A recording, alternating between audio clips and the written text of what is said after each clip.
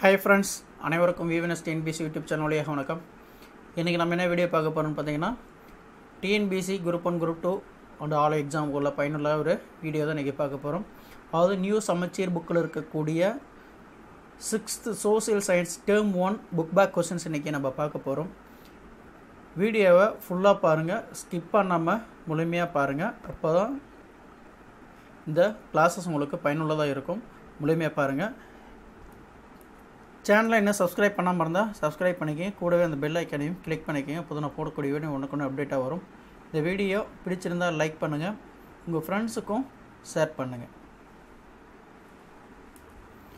அதாவது இன்றைக்கி நம்ம 6ஆம் வகுப்பு முதல் பருவத்தில் இருக்கக்கூடிய சமூக அறிவியல் டாப்பிக்கில் இருக்கக்கூடிய புக் பேக் கொஸ்டின்ஸ் பார்க்க போகிறோம். அதில் பார்த்திங்கன்னா வரலாறு, அதில் வந்து 4 அலகு கொடுத்துருக்காங்க. அதாவது அலகு 1 பார்த்திங்கன்னா வரலாறு என்றால் என்ன, அலகு 2 வந்து மனிதர்களின் பரிணாம வளர்ச்சி, அலகு 3 வந்து பார்த்திங்கன்னா சிந்துவெளி நாகரிகம், அலகு 4 பார்த்திங்கன்னா தமிழ்நாட்டின் பண்டைய நாகரிகங்கள். அடுத்து வந்து புவியியல் டாப்பிக்கு பேரண்டம் மற்றும் சூரிய குடும்பம், நிலப்பரப்பும் பெருங்கடல்களும். ஓகேங்களா, இதை வந்து இந்த 2 டாபிக் வந்து ஆல்ரெடி நான் வந்து தியரி கிளாஸஸ் உங்களுக்கு சொல்லியிருக்கேன். ஓகேங்களா, அதேமாதிரி குடிமியல் பன்முகத்தன்மையின் அறிவும், அலகு 2 பார்த்திங்கன்னா சமத்துவம் முறை. இது வந்து பார்த்திங்கன்னா ஆல்ரெடி தியரி கிளாஸஸ் நம்ம பார்த்துருக்கோம். தியரி கிளாஸ் பார்க்கும்போது உங்களுக்கு சொல்லியிருந்தேன் புக் பேக் கொஸ்டின் தரேன்னு சொல்லியிருந்தேன். ஓகேங்களா, இதுக்குண்டான டாபிக் நம்ம பார்க்க போகிறோம். அலகு 1 வரலாறு என்றால் என்ன, அந்த டாப்பிக்கில் இருக்கக்கூடிய புக் பேக் கொஸ்டின்ஸ். அதில் பயிற்சிகள் உங்களுக்கு கொடுத்துருக்காங்க, அதில் சரியான விடையை தேர்ந்தெடுக்க. கொஸ்டினும் நான் ஆன்சர் உங்களுக்கு சொல்லிடுறேன். பழங்கால மனிதன் தனது உணவை சேகரிக்க மேற்கொண்ட நடவடிக்கை எது அப்படின்னு பார்த்தீங்கன்னா வேட்டையாடுதல். அடுத்து கூற்றையும் காரணத்தையும் பொறுத்துக. அது பார்த்திங்கன்னா சரியான விடையை குறியிட்டு காட்டுங்கன்னு சொல்லுவாங்க. ஃபஸ்ட்டு கேள்வி, கூற்று 1 சொல்லிங்கன்னா பழைய கற்கால மனிதர்கள் வேட்டையாட செல்லும்போது நாய்களை உடன் அழைத்து சென்றனர். காரணம், குகைகளில் பழைய கற்கால மனிதன் தங்கியிருந்த போது விலங்குகள் வருவதை நாய்கள் தமது மோப்ப சக்தியினால் அறிந்து அவனுக்கு உணர்த்துகின்றன. இதுக்கு வந்து பார்த்திங்கன்னா பி ஆப்ஷன் கூற்று சரி, கூற்றுக்கான காரணமும் சரி. ரெண்டாவது கொஸ்டின் பார்த்திங்கன்னா பண்டைய காலத்தில் வாழ்ந்த மனிதர்கள் பயன்படுத்திய பொருட்கள் அகழாய்வுகள் மூலமாக தோண்டி எடுக்கப்பட்டுள்ளன. அப்பொருட்கள் அக்கால மக்களின் வாழ்க்கை முறை பற்றி அறிந்து கொள்ள பாதுகாக்கப்படுகின்றன. இக்கூற்றுடன் தொடர்பு எதுன்னு பார்த்திங்கன்னா ஏ ஆப்ஷன் அருங்காட்சியகங்கள்.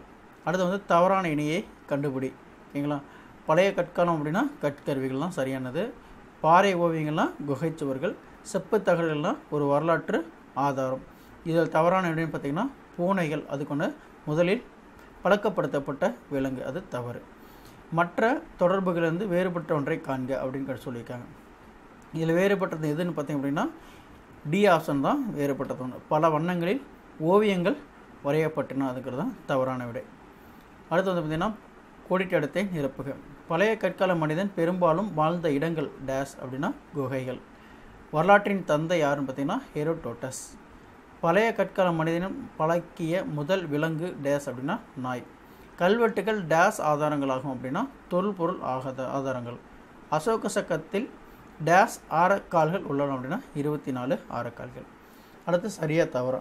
பழைய கற்காலத்தைச் சேர்ந்த கற்கருவிகள் சென்னைக்கு அருகில் உள்ள அத்திரம்பாக்கத்தில் கிடைத்துள்ளன. சரி. பழங்கால மனிதர்கள் பயன்படுத்திய பொருட்கள் தொல்லியல் துறையினால் அருங்காட்சியகத்தில் பாதுகாக்கப்படுகின்றன. சரி. அசோகரது காலத்தில் புத்த சமயம் நாடு முழுவதும் பரவியது அப்படின்னா சரி. அடுத்து வந்து பொறுத்துக. பாறை ஓவியங்கள் அப்படின்னு பார்த்தீங்கன்னா மிகவும்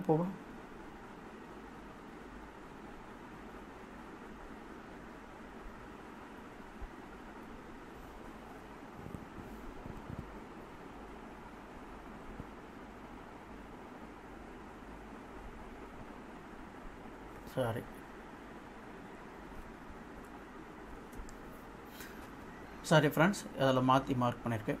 பாறை ஓவியங்கள் அப்படின்னு பார்த்தீங்கன்னா வாழ்க்கை முறையை புரிந்து கொள்வதற்கு உதவுகிறது. அடுத்து பார்த்திங்கன்னா எழுதப்பட்ட பதிவுகள்னு பார்த்திங்கன்னா செப்பு தகடுகள். அசோகர் பார்த்திங்கன்னா மிகவும் புகழ்பெற்ற அரசர். மத சார்புள்ள இலக்கியம் பார்த்திங்கன்னா தேவாரம்.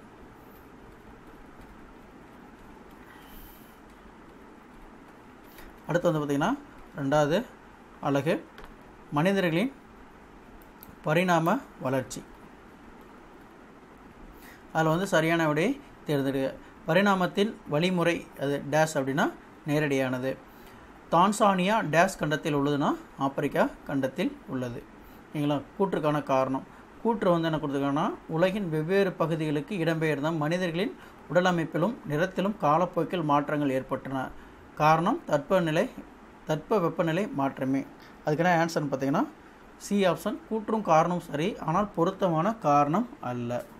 அடுத்து வந்து பார்த்திங்கன்னா தவறான இணையை கண்டுபிடிக்க. இதில் வந்து பி ஆப்ஷன் தான் தவறான விடை. ஹோமோ ஹபிலிஸ் அப்படின்னா நிமிர்ந்து நின்ற மனிதனுங்கிறது தவறான விடை. ஓகேங்களா? அதேமாதிரி பார்த்திங்கன்னா ஹோமோ எரக்டஸ் அப்படின்னா சிந்திக்கும் மனிதன். அடுத்து வந்து ஹோமோ சேப்பியன்ஸ்னால் முகத்தின் முன்பக்க நீட்சி குறைந்து காணப்படுவது. இதெல்லாம் மூணுமே தவறான இணை. ஓகேங்களா? அடுத்து கோடிட்ட இடங்களில் ஏற்பாடு. தான்சானியாவில் காணப்பட்ட தொடக்க கால மனிதர்களின் காலடி தடங்களை டேஸ் உலகின் பார்வைக்கு கொண்டு வந்தார்கள் அப்படின்னா மானிடையாளர்கள்லாம் கொண்டு வந்தாங்க. பல மில்லியன் ஆண்டுகளுக்கு முன்னால் நம் முன்னோர்கள் டேஸ் வாழ்க்கையை வாழ்ந்தார்கள், நாடோடி வாழ்க்கை. பழங்கால மனிதர்களின் முதன்மையான தொழில் டேஸ் மற்றும் டேஸ் ஆகும்னா வேட்டையாடுதல், உணவு சேகரித்தல். டேஸ் கண்டுபிடிப்பட்ட நிகழ்வு விவசாயத்தை எளிதாக்கியது அப்படின்னா கலப்பை. பாறை ஓவியங்கள் நீலகிரி மாவட்டத்தில் உள்ள டேஸ் என்னும் இடத்தில் காணப்படுங்கன்னா பொறிவரை, அதில் வந்து கரக்கியூருங்கிற இடத்துல இருக்குது. அடுத்து சரியாக தவறான்னு பார்த்தீங்கன்னா நாணயங்களை ஆராய்வதற்கான துறை வந்து மானுடவியல் ஆகும் அப்படின்னா தவறு. ஹோமோ எரக்டஸ் மனிதர்களுக்கு நெருப்பு குறித்த அறிவு இருந்தது அப்படின்னா சரி. மனிதர்களின் முதல் அறிவியல் கண்டுபிடிப்பு சக்கரமாகும், சரி. மனிதர்களால் பழக்கப்படுத்தப்பட்ட முதல் விலங்கு ஆடு, தவறு. அது வந்து ஓரிரு வார்த்தைகளில் விடையில்லை. அகலாய்வில் கிடைக்கும் பொருட்களின் காலத்தை அறிய என்ன முறை பயன்படுத்தினா ரேடியோ கார்பன் முறை. தொடக்க கால மனிதர்கள் எதை அணிந்தார்கள் அப்படின்னா இலைகள், தோல், மரப்பட்டை. தொடக்க கால மனிதர்கள் எங்கு வாழ்ந்தார்கள் அப்படின்னா குகைகள். நிலத்தை உழுவதற்கு எந்த விலங்கு பயன்படுத்தப்பட்டனா காளை. மனிதர்கள் எப்போது ஒரு இடத்தில் குடியேறி வாழ ஆரம்பித்தார்கள்னா வேளாண்மையை அறிந்த பின்னர். அடுத்து வந்து பார்த்திங்கன்னா அழகு 3 சிந்துவெளி நாகரிகம். ஓகேங்களா? 3வது அழகில் சிந்துவெளி நாகரிகம். சரியான விடையை தருக. சிந்துவெளி மக்கள் எந்த உலோகங்களை பற்றி அறிந்திருந்தனர் அப்படின்னா செம்பு, வெண்கலம், வெள்ளி, தங்கம். 2வது கொஸ்டின் வந்து பார்த்திங்கன்னா சிந்துவெளி நாகரிகம் எக்காலத்தை சார்ந்ததுன்னா உலோக காலத்தை சார்ந்தது. ஆற்றங்கரைகள் நாகரிக தொட்டிகள் என அழைக்கப்பட்டதற்கு காரணம் அப்படின்னு பார்த்தீங்கன்னா பெரும்பாலான நாகரிகங்கள் ஆற்றின் கரையோரங்களில் தோன்றியதால் வந்து அதை நாகரிக தொட்டிகள்னு சொன்னோம். அடுத்து பார்த்திங்கன்னா கூற்று காண பொறுத்துறது. கூற்று வந்து பார்த்திங்கன்னா ஹரப்பா நாகரிகம் ஒரு நகர நாகரிகம் எனலாம். காரணம் திட்டமிடப்பட்ட நகர அமைப்பு, மேம்பட்ட கழிவுநீர் அமைப்பு. கூற்றும் காரணம் சரி. அடுத்து ஹரப்பா நாகரிகம் வெண்கல காலத்தை சேர்ந்தது. காரணம் ஹரப்பா மக்களுக்கு இரும்பின் பயன் தெரியாது. இதுக்கு ஆன்சர் பார்த்திங்கன்னா கூற்று சரியானது, ஆனால் அதுக்கான காரணம் தவறானது. அடுத்த கொஸ்டின் கூற்று ஹரப்பா மக்களின் பொறியியல் திறன் குறிப்பிடத்தக்கது. காரணம் கடலின் அலைகள் ஓதங்கள் நீரோட்டத்தை கணித்த பின் கப்பல் கட்டும் தளத்தை கட்டியிருப்பது. கூற்றும் காரணம் சரி. கீழே கூறப்பட்டுள்ள மொஹஞ்சதாரோவை பற்றிய கூற்றுகளில் எவை சரியானவை அப்படின்னா வீடுகள் சுட்ட செங்கற்களால் கட்டப்பட்டங்கிறது தான் சரியான ஆன்சர். ஓகேங்களா? கீழ்காணும் கூற்றை ஆராய்க. அதில் முதல்ல வந்து பார்த்திங்கன்னா நகரங்கள் தெருக்களின் வடிவமைப்பை மற்றும் செங்கல் அளவுகளில் ஆகியவற்றில் சீரான தன்மை. 2வது ஒரு விரிவான மற்றும் நன்கு வடிவமைக்கப்பட்ட வடிகால் அமைப்பு. 3வது தானிய களஞ்சியம் ஹரப்பா நாகரிகங்களின் முக்கியமான பகுதியாக விளங்கியது. 4வது வந்து பார்த்திங்கன்னா மேலே கூறப்பட்ட கூற்றுகளில் எவை சரியானவைன்னா அனைத்தும் சரியானவை. அடுத்து பொருந்தாததை காண்க. கீழே இதில் வந்து பொருந்தாதுன்னு பார்த்தீங்கன்னா குதிரைகள் மட்டும் பொருந்தாது. ஓகேங்களா? அடுத்து தவறான இணையை தேர்ந்தெடுத்த அப்படின்னா இதில் வந்து ஹரப்பா நாகரிகம் காவிரி ஆறுங்கிறது தான் தவறான இணை. அடுத்தது டேஸ் மிக பழமையான நாகரிகம் மெசபடோமியா நாகரிகம். இந்தியாவின் தொல்லியல் ஆய்வுத்துறை டேஸ் என்ற நில அளவியாளர் உதவியுடன் தொடங்கப்பட்டது. Alexander Cunningham. டேஸ் தானியங்கள் சேகரித்து வைக்க பயன்படுத்தப்பட்டது. தானிய களஞ்சியங்கள். மக்கள் குழுக்களாக சேர்ந்து டேஸை உருவாக்கிறார்கள், சமுதாயத்தை. அடுத்து சரியாக தவறும். மெஹர்கர் புதிய கற்கால மக்கள் வாழ்ந்த ஒரு இடமாகும், சரி. இந்தியாவின் தொல்பொருள் ஆய்வில் துறை தொல்பொருள் ஆராய்ச்சிக்கும் நாட்டின் கலாச்சார நினைவு சின்னங்களின் பாதுகாப்புக்கும் பொறுப்பானது, சரி. தானிய களஞ்சியம் தானியங்களை சேகரித்து வைப்பதற்கு பயன்படுத்தப்பட்டது, சரி. முதல் எழுத்து வடிவம் சீனர்களால் உருவாக்கப்பட்டது, தவறு. அடுத்து வந்து பொறுத்துக. மொஹஞ்சதாரோ அப்படின்னா இறந்தூர் மேடு. வெண்கலம் அப்படின்னு பார்த்தீங்கன்னா உலோக கலவை. கோட்டை அப்படின்னா மேடான பகுதி. கார்னிலியன் அப்படின்னா சிவப்பு மணிக்கல். அடுத்து வந்து பார்த்தீங்கன்னா அலகு 4 தமிழ்நாட்டின் பண்டைய நகரங்கள். இதெல்லாம் வந்து பார்த்திங்கன்னா இந்த டாபிக் வந்து 8வது யூனிட் யூஸ் ஆகும். ஓகேங்களா? அதாவது சில டிஎன்பிஎஸ்சி சிலபஸில் இருக்கக்கூடிய 8th யூனிட்டில் இது கவர் ஆகும். நல்லா பார்த்துக்கங்க. அதாவது 6500 ஆண்டுகளுக்கு பழமையான நாகரிகத்தின் நகரம் அப்படின்னு பார்த்திங்கன்னா ஈராக். இவற்றுள் எது தமிழக நாகரிகம் அப்படின்னா காஞ்சிபுரம். இவற்றுள் எது தமிழக நகரம் அப்படின்னா காஞ்சிபுரம். வங்காள விரிகுடாவுடன் தொடர்பில்லாத நகரம் எது அப்படின்னு பார்த்திங்கன்னா மதுரை. தமிழர்களின் நீர் மேலாண்மை விளக்குவது அப்படின்னு பார்த்தீங்கன்னா கல்லணை.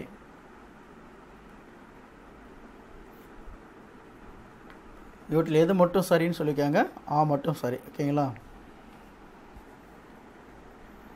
பின்னவற்றில் எது தொன்மையான நகரம் அல்ல அப்படின்னா சென்னை. கீழடி அகழ்வாயுடன் தொடர்புடைய நகரம் எதுன்னு பார்த்தீங்கன்னா மதுரை. அடுத்து வந்து கூற்றுக்கான காரணம். ஃபர்ஸ்ட் கொஸ்டின் கூற்று. பூம்புகார் நகரத்திலிருந்து அண்டை நாடுகளுக்கு ஏற்றுமதியும் இறக்குமதியும் நடைபெற்றது. காரணம், வங்காள விரிகுடா கடல் போக்குவரத்துக்கு ஏதுவாக அமைந்ததால் அண்டைய நாடுகளுடன் வணிகம் சிறப்புற்றிருந்தது. ஆன்சர் பார்த்தீங்கன்னா கூற்று சரி. கூற்றுக்கான காரணமும் சரி. அடுத்து 2வது கொஸ்டின். திருநாவுக்கரசர் கல்வியல் கரையில என குறிப்பிடும் நகரம் காஞ்சிபுரம். இந்தியாவின் 7 புனித தலங்களுள் ஒன்று என யுவான்சுவாங் குறிப்பிட்டது காஞ்சிபுரம். நகரங்களுள் சிறந்தது காஞ்சிபுரம் என காளிதாசர் குறிப்பிட்டுள்ளார். எல்லாமே சரி அப்படின்னு பார்த்தீங்கன்னா அனைத்தும் சரி. சரியான தொடரை கண்டறிக. இதில் எது சரியான தொடர்னா கொட்கை அருகில் உள்ள உவரையில் இருந்து முத்து ஏற்றுமதி செய்யப்பட்டுங்கிறது தான் சரி. தவறான தொடரை கண்டறிகன்னு பார்த்தீங்கன்னா சி ஆப்ஷன் தான் தவறானது. கோவலனும் கண்ணகியும் காஞ்சிபுரத்தில் வாழ்ந்தனர். ஓகேங்களா? அது பார்த்தீங்கன்னா ஏ ஆப்ஷனில் வந்து மெகஸ்தனிஸ் தன்னுடைய பயணக்குறிப்பில் மதுரையை பற்றி குறிப்பிட்டுள்ளாங்கிறது அதுவும் சரி. யுவான்சுவாங் தமிழ்நாட்டு நகரான காஞ்சிபுரத்துக்கு வந்தாருங்கிறதும் சரி. ஓகேங்களா? ஈராக் நகரம் பட்டினப்பாளையில் குறிப்பிட்டிருக்கு, அதுவும் சரி. ஆனால் கோவலனும் கண்ணகியும் காஞ்சிபுரத்தை வாழணுங்கிறது தவறான தொடர். அடுத்து சரியான இணையை கண்டறிக. இல்லை கூடல் நகரங்கிறது பூம்புகார், அது தவறு. தூங்கா நகரங்கிறது கரப்பா, அதுவும் தவறு. கல்வி நகரங்கிறது மதுரை, அதுவும் தவறு. கோயில் நகரங்கிறது காஞ்சிபுரம், அதுதான் சரி. அடுத்து வந்து தவறான இணையை கண்டறியணும். வடமலை அப்படிங்கிறது தங்கம், அது சரி. மேற்கு மலைங்கிறது சந்தனம், அதுவும் சரி. தென்கடல்ங்கிறது முத்து, அதுவும் சரி. கீழ்கடங்கிறது அகில், அதுதான் தவறான இணை. கைலாசநாதர் ஆலயத்தை கட்டியவர் யாருன்னு பார்த்தீங்கன்னா ராஜசிம்மன் என்ற பல்லவ மன்னன். கோயில் நகரம் என அழைக்கப்படுவது டேஸ் அப்படின்னா காஞ்சி. மாசாத்தோன் எனும் பெயர் தரும் பொருள் எது அப்படின்னா பெரு வணிகர். அடுத்து வந்து சரியா தவறம். பூம்புகாரில் நடைபெற்ற அண்டை நாட்டு வணிகத்தின் மூலமாக பண்பாட்டு பரிமாற்றம் நடைபெற்றது அப்படின்னா சரி. மதுரையில் அல்லாடியில் பெண்கள் பயமின்றி இரவு நேரங்களில் பொருட்கள் வாங்கி சென்றனர் அப்படின்னா சரி. பல்லவர் காலத்தில் எண்ணற்ற குடைவரை கோயில்கள் அமைக்கப்பட்டன அப்படின்னா சரி. போதி தர்மர் காஞ்சிபுரத்தை சேர்ந்தவர் அப்படின்னா சரி. அடுத்து பார்த்தீங்கன்னா புவியியலில் அழகு 1 பேரண்டம் மற்றும் சூரிய குடும்பம். ஓகேங்களா? இதுக்குன்னா நம்ம தியரி கிளாஸ் ஆல்ரெடி இருக்குது, நீங்கள் அந்த வீடியோவை வாட்ச் பண்ணிக்கிங்க. ஓகேங்களா? ஃபஸ்ட்டு வந்து கோடிட்டடங்களும் இருப்பாங்க. பேரண்டம் உருவாக காரணமான நிகழ்வு வந்து பார்த்திங்கன்னா டேஸ் அப்படின்னா பெரும் நிகழ்வு. இரு வான் பொருட்களுக்கு இடையேயான தொலைவை அளக்க உதவும் அளவு டேஸ் ஆகும் அப்படின்னா ஒளி ஆண்டு. சூரிய குடும்பத்தின் மையம் டேஸ் அப்படின்னா சூரியன். கோள்கள் என்ற வார்த்தையின் பொருள்னா சுற்றி வருபவர். அதிக துணைக்கோள்களை கொண்ட கோள் எதுன்னு பார்த்தீங்கன்னா வியாழன். நிலவிற்கு அனுப்பப்பட்ட முதல் இந்திய விண்கலம் பார்த்தீங்கன்னா சந்திராயன் 1 2008. புவியின் சாய்வு கோணம் பார்த்தீங்கன்னா 23 டிகிரி. நில நடுக்கோடு சூரியனை நேராக சந்திக்கும் நாள் வந்து பார்த்திங்கன்னா செப்டம்பர் 23 மற்றும் மார்ச் 21. சூரிய அண்மை நிகழ்வின் போது புவி சூரியனுக்கு மிக அருகில் காணப்படும். புவியின் மேற்பரப்பின் மீது ஒளிப்படும் பகுதியும் ஒளிப்படாத பகுதியும் பிரிக்கும் கோட்டிற்கு ஒளிர்வு வட்டம் என்று பெயர். அடுத்து வந்து பார்த்திங்கன்னா சரியான விடையை தேர்க. புவி தன் அச்சில் சுழல்வதை இவ்வாறு அழைக்கின்றோம் சுற்றுதல். மகர ரேகையில் சூரிய கதிர்கள் செங்குத்தாக விழும் நாள் எதுன்னு பார்த்தீங்கன்னா ஜூன் 21. சூரிய குடும்பம் அடங்கியுள்ள விண்மீன் திரள் மண்டலம் பார்த்திங்கன்னா பால்வெளி. மனிதன் தன் காலடியை பதித்துள்ள ஒரே விண்பொருள் எதுன்னு பார்த்தீங்கன்னா சந்திரன். எந்த கோளால் தண்ணீரில் மிதக்க இயலும் அப்படின்னா சனி. பொருந்தாதை வட்டமிடுக அப்படின்னா இதில் எது வெள்ளி வியாழன் நெப்டியூன் சனி எது பொருந்தாதுன்னா வெள்ளி. அடுத்து வந்து பார்த்திங்கன்னா 2வது கொஸ்டின், சிரியஸ் ஆண்ட்ரோமேடா பால்வெளி மெகலினிக் கிளவுட் அப்படின்னா இதில் சிரியஸ் தான் வந்து பொருந்தாதது. ப்ளூட்டோ ஏரிஸ் செரஸ் ஐயோ அப்படின்னா இதில் ஐயோங்கிறது பொருந்தாதது. வால்வின் மீன் சிறுகோள்கள் விண்கல்கள் குருளைக்கோள்கள் அப்படி இதில் வந்து சிறுகோள்கள் பொருந்தாதது. தரை ஊர்தி சுற்றுக்களம் வானூர்தி விண்கலம் இதில் வந்து தரை ஊர்தி தவறானது. அடுத்து வந்து பொறுத்துக. வெப்பமான கோள் எதுன்னு பார்த்திங்கன்னா வெள்ளி. வளையமுள்ள கோள் வந்து பார்த்திங்கன்னா சனி. செந்நிற கோள் வந்து பார்த்திங்கன்னா செவ்வாய்.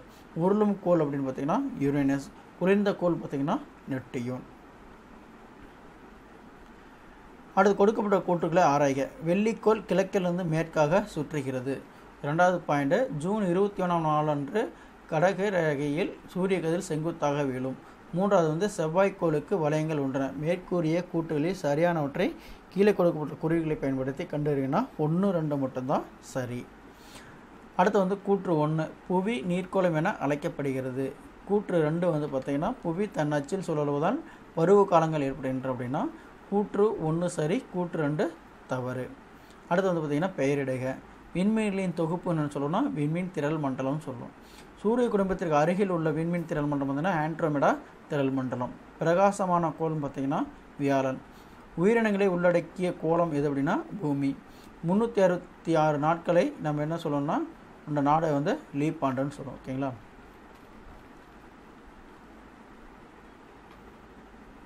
சூரியனுக்கு மிக அருகில் கோள் வந்து பார்த்திங்கன்னா புதன். பெரியதான கோள் பார்த்திங்கன்னா வியாழன். சூரியனிலிருந்து தொலைவில் உள்ள கோள் எதுன்னு பார்த்திங்கன்னா நெப்டியூன். செந்நிற கோள் அப்படின்னா செவ்வாய். அடுத்து வந்து அலகு 2 புவியியல்ல நிலப்பரப்பும் பெருங்கடலும். ஓகேங்களா. மிகச்சிறிய பெருங்கடல் எதுன்னு பார்த்திங்கன்னா ஆர்டிக் பெருங்கடல். மலாக்கா நீர்ச்சந்தியை இணைப்பது எதுன்னு பார்த்திங்கன்னா பசிபிக் பெருங்கடல் மற்றும் இந்திய பெருங்கடல்.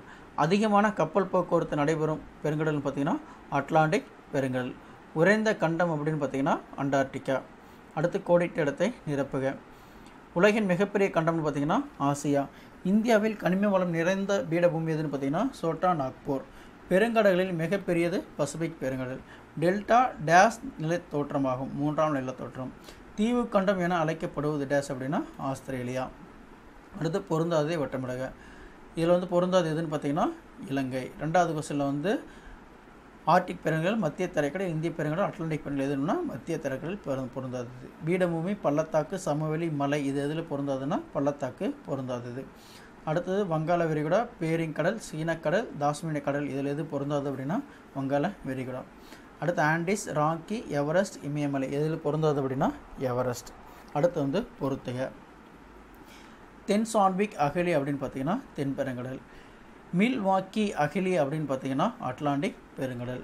மரியானா அகழின்னு பார்த்தீங்க அப்படின்னா பசிபிக் பெருங்கடல். யுரேசியன் படுகை அப்படின்னு பார்த்தீங்கன்னா ஆர்டிக் பெருங்கடல். ஜாவா அகழின்னு பார்த்தீங்கன்னா இந்திய பெருங்கடல். அடுத்து வந்து கீழே கொடுக்கப்பட்டுள்ள கூட்டுகளை ஆராய்க. அதில் ஃபஸ்ட்டு பாயிண்ட், சமவெளிகள் ஆறுகளால் தோற்றுவிக்கப்படுகின்றன. 2வது பாயிண்ட், இந்திய பெருங்கடலின் ஆழமான பகுதி சான்விக் அகழி. பீடபூமிகள் வன்சரிவை கொண்டிருக்கும் அப்படின்னா இதில் 1, 3 மட்டும்தான் சரியானது. அடுத்து 2வது, மலைகள் 2ஆம் நிலை நிலத்தோற்றங்களாகும். கூற்று 2, மிகவும் ஆழமான அகழி மரியானா அகழி ஆகும். 2 கூற்றுகளும் சரி. அடுத்து ஓரிரு வார்த்தைகளில் விடையிலி. உலகின் உயரமான பீடபூமி எது அப்படின்னோம்னா திபெத்திய பீடபூமிகள். 2ஆம் நிலை நிலத்தோற்றம் அப்படின்னு பார்த்தீங்கன்னா மலைகள். ஒரு நாட்டின் பெயரை கொண்டுள்ள பெருங்கடல் எது அப்படின்னா இந்திய பெருங்கடல். அரபிக்கடலில் உள்ள தீவுகள் எது அப்படின்னா லட்சத்தீவுகள். கடலில் ஆழமான பகுதி எதுன்னா ட்ரென்ச். அடுத்து பார்த்திங்கன்னா குடிமியல் அலகு 1. பன்முகத்தன்மையை அறிவோம்.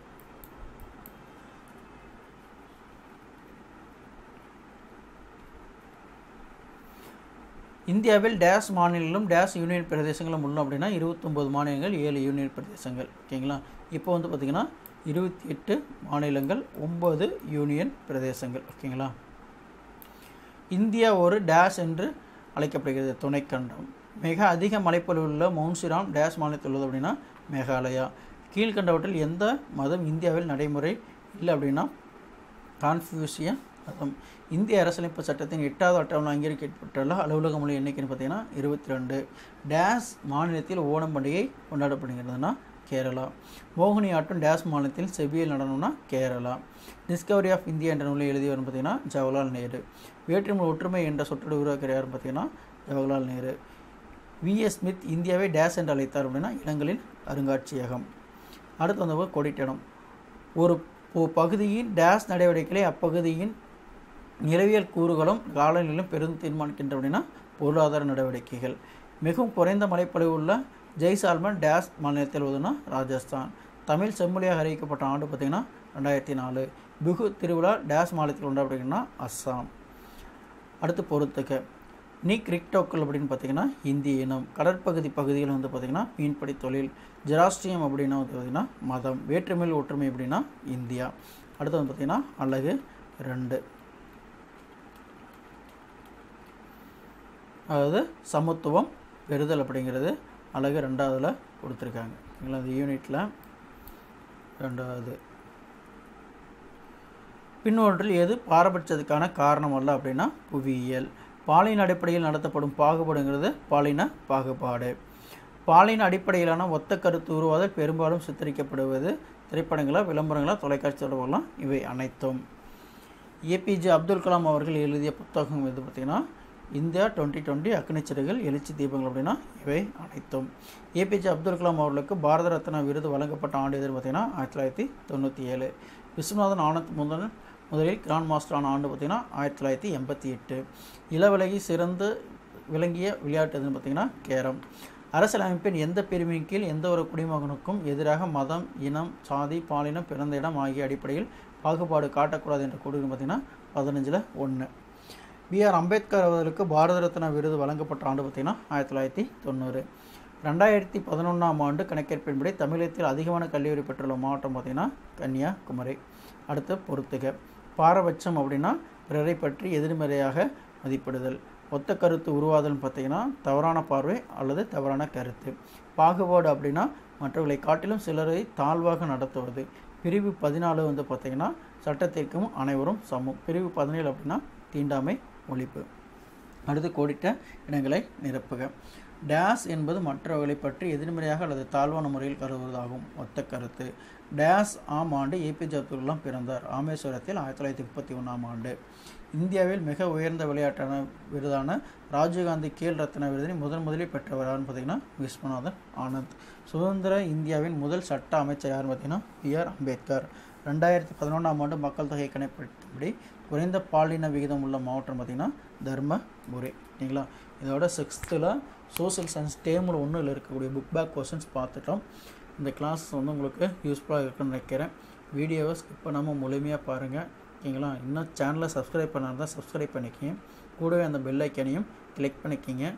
இந்த வீடியோ பிடிச்சிருந்தால் லைக் பண்ணிக்கங்க. உங்கள் ஃப்ரெண்ட்ஸை ஷேர் பண்ணுங்கள். நம்ம அடுத்தடுத்த வீடியோவில் பார்க்கலாம். நன்றி, வணக்கம்.